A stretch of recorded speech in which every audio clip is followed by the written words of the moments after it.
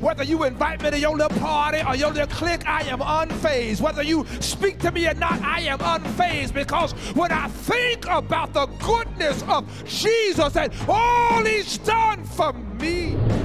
We got to learn how to give eviction notice.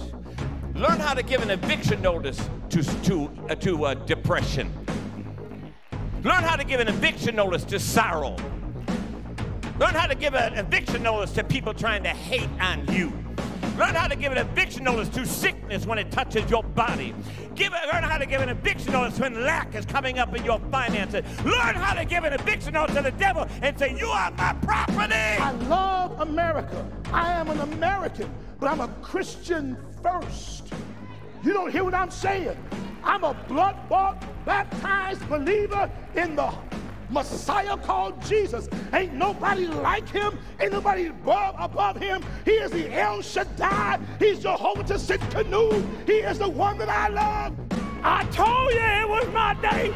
Didn't I tell you it was my day? This is your day. I said this is your day. Don't let the devil steal your miracle.